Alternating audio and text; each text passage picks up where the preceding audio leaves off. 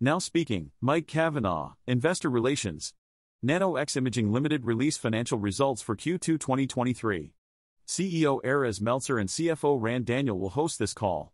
Please note that forward-looking statements will be made, and factors that may cause differences are outlined in our SEC filings.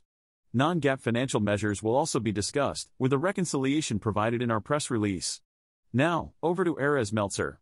Now speaking, Erez Meltzer, Chief Executive Officer. Welcome to the NNOX second quarter 2023 earnings conference call. We achieved significant advancements across multiple business segments this quarter. We obtained FDA clearance to market the Nano-X ARC in the US and are preparing to establish our presence in the US market. We will install the first unit in an East Coast clinical setting to generate revenues and raise awareness among key opinion leaders. Outpatient facilities have shown interest in adopting the Nano-X ARC for its affordability and advanced imaging capabilities. Our U.S. go-to-market strategy includes customer targeting, building a sales team, and using a hybrid business model.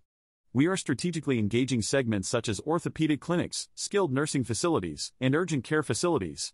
We are also enhancing our U.S.-based sales and service team and leveraging the USARD network. Our global commercialization efforts are progressing well, particularly in Africa, where we have deployed Nano-X ARC systems in Morocco and Nigeria.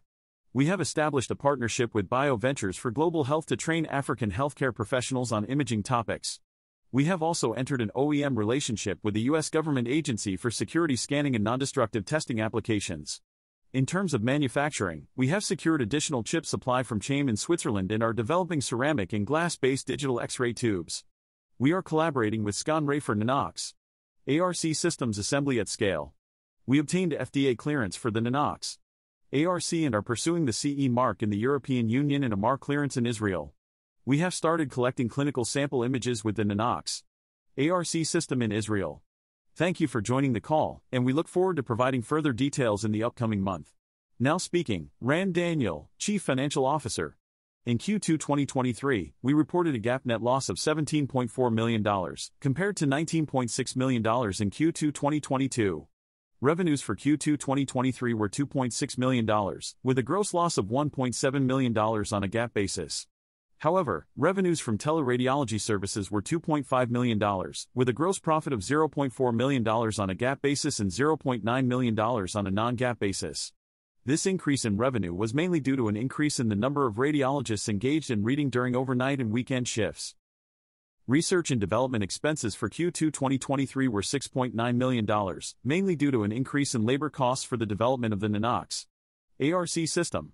Sales and marketing expenses were $0.8 million, and general and administrative expenses were $7.6 million, a decrease of $3.6 million compared to Q2 2022. We have reached an agreement in principle with the SEC to settle the investigation, with estimated civil penalties of approximately $0.7 million. We also made payments to former stockholders of USARD for achieving certain milestones, totaling approximately $0.8 million in cash and 255,392 ordinary shares. As of June 30, 2023, we had cash, cash equivalents, restricted cash, and marketable securities of approximately $80.3 million. We raised $30 million in a registered direct offering on July 26, 2023, which will be used for further development and deployment of our systems. Now speaking, Erez Meltzer, Chief Executive Officer. Thank you for joining us today. We have made significant progress in making medical imaging more accessible globally. Our team has worked hard to bring the ARC system to the commercial market. We are excited to announce that we will be hosting an Investor Day in New York City in September or October 2023. If you are interested in attending, please contact our investor relations partners at ICR Westwicke. Operator, please open the call for questions. Cantor Fitzgerald analyst Ross Osborne inquired, "Can you provide an update on the daily scan volume of your system in Nigeria?"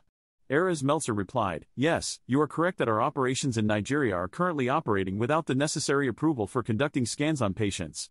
We are actively working towards obtaining the final approval from the Nigerian Nuclear Regulatory Authority (NNRA) to conduct scans on humans and obtain human images." Cantor Fitzgerald analyst Ross Osborne inquired, "Is Ghana currently using human scans or is that still pending?" Erez Meltzer replied, "Our facility in Morocco is utilizing state-of-the-art technology to conduct human scans, providing a level of imaging quality comparable to that of a fully operational hospital." Cantor Fitzgerald analyst Ross Osborne inquired, "What is the current daily scan volume?" Erez Meltzer replied, "We currently do not disclose the specific number of scans per day. However, we anticipate providing this information in our upcoming Investor Day or in the next earnings call. This will give you an initial indication of the scans per day across all our installed units. Cantor Fitzgerald analyst Ross Osborne inquired, when can we expect more system deliveries to Nigeria, Ghana, and Morocco? Erez Meltzer replied, once we receive the necessary approvals, we will begin implementation within the next 2 quarters. Cantor Fitzgerald analyst Ross Osborne inquired, can you explain the reason for the delay in the opening of the training center in the U.S.? It was originally scheduled for this summer. Erez Meltzer replied, we have received early indications that we will be sending out our first system soon. We are currently awaiting approval for the demo center, but in the meantime, we have made the decision to install the first system in a clinical site and begin commercial operations earlier than originally planned. We already have several clinics willing to install the systems before our full U.S. operation is up and running.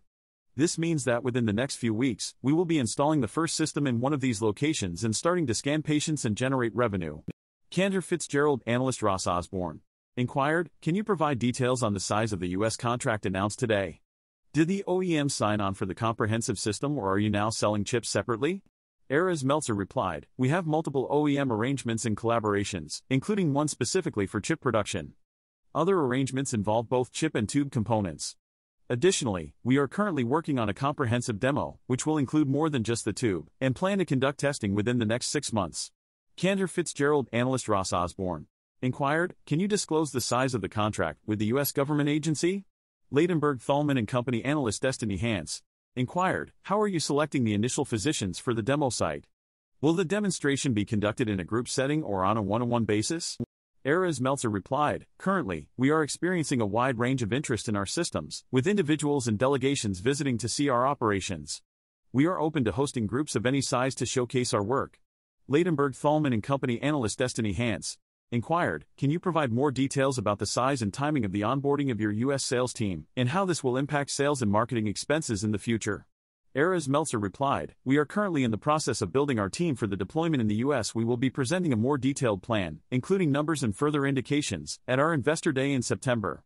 By then, we expect to have most of the team ready to begin work, with the planned kickoff in early October. Some team members have already started working in the U.S. You can expect to hear more about this at our Investor Day on September 22nd at the NASDAQ. Ladenburg Thalmann & Company analyst Destiny Hans inquired, will you create a registry to capture the clinical and real-world data you are collecting? Erez Meltzer replied, yes, we will be showcasing part of the clinical data on our website, in accordance with applicable regulations. We are currently in the process of preparing all the collected clinical data and drafting the paper for release. As we continue with commercial deployment, we will be placing significant emphasis on the clinical aspects of our work. In addition to MSK scans in the U.S., we have also conducted tests and scans on other anatomies such as chest and abdomen in Israel and Morocco. This strategic plan will enhance our ability to provide clinical data and explore future opportunities for intended use.